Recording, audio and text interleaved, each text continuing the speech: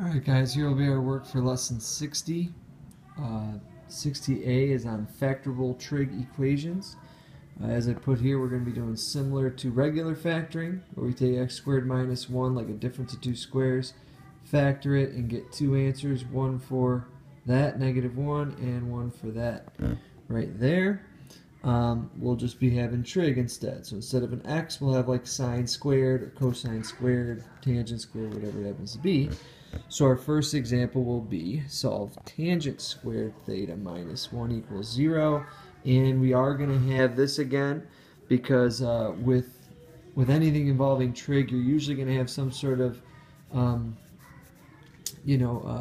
boundaries to it, because otherwise you'd have an infinite number of answers because it repeats itself every time you go around a circle. So again, this is a difference of two squares. We're going to factor that. So just like we did up here with x, this will be the first two parts of my factoring have to equal tangent squared, so that'll be tangent and tangent. The next two have to multiply to be -1, so that'll be my 1 and -1, because then that way it'll add to 0, just like normal factoring. So then from there, we set each one of these equal to 0, just like we got our two answers there. So this one, we'd get -1. Over here, we get +1. For tangent to equal -1, okay, we'd have to be in the second or fourth quadrant, and it would have to be a 45-degree triangle. So these two answers are the 45-degree angle in quadrant 2 and quadrant 4. And for tangent to equal +1, we would need a 45-degree angle in quadrant number 1 and quadrant number 3. So 45 and 225. So we get 4 answers there. All the 45-degree angles, and again between 0 and 360, we don't have to go any further than that. Other way to do it, you could have gone from here. If you add the 1 first, square root both sides. Remember, when you take the square root of both sides, you have to take the positive and negative answer, so you would still be getting all 4. 2 answers to get +1, 2 answers to get -1. So you could do factoring, or technically you wouldn't even have to, because this one you can take the square root. Alright, what about the second one? I'll do this one off to the side so that you can see, but we'll have sine squared minus sine equals 0. Let me see if I can get the cap off this thing here. There we go. Let's do it over here. So we will have sine squared theta minus sine theta equals, and it'll be 0. Again, my answer has to be between 0 and 360.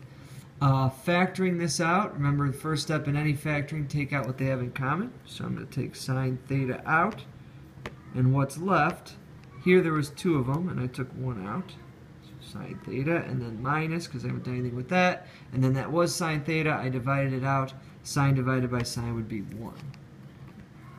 Okay. If you recall anything with factoring like this problem, we would again take our 2 factored portions, the sine theta, set that equal to 0, and then the other portion that we factored, sine theta minus 1, and set that equal to 0. Alright, sine theta equals 0. There are 2 spots for that. So theta will equal 0 degrees, because remember, sine is going to be 0 degrees right here, because sine is your y value, your up or down. So right there, and also over here on this axis, which is the same thing as saying 180 degrees. So there's 2 answers for that. This one over here, there's also going to be 2 answers. We'll add 1 to this side. Sine theta will equal 1. And there's 2 answers for that. Remember, sine theta is 1 at +1, and or actually I guess that would be the only answer, because down here this sign would be -1. So theta here would equal 90, and that is it. So I have 3 answers for theta. I had 0 degrees over there, 90 degrees over there, and 180, and there's no other spot that would work. Can you check your answer? Of course. Plug those into the original, and you should get 0. So sine of 0 degrees is 0, minus sine of 0 is again 0, 0 minus 0 is 0. We've checked it, and it's correct. So there you have that. Example number 3. Do the same thing with tangent. Can you read that?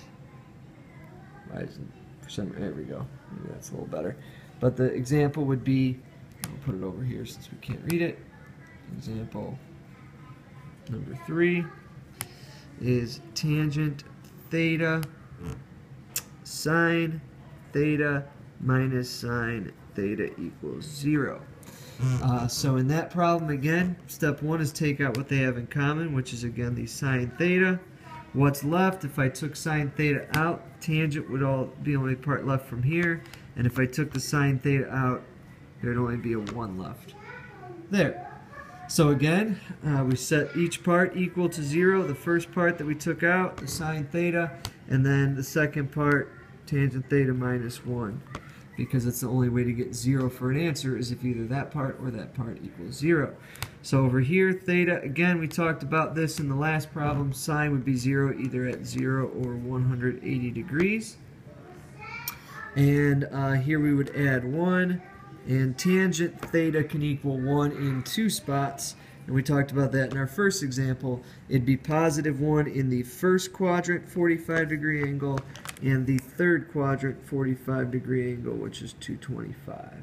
So my 4 answers for theta are 0, 45, 180, and 225. And again, check your answer by plugging it back into the original, and you should get an answer of 0. That's lesson 60, and you can practice on your own. Cosine squared theta equals 1. Try solving that. You should only get 2 answers, 0 and 180.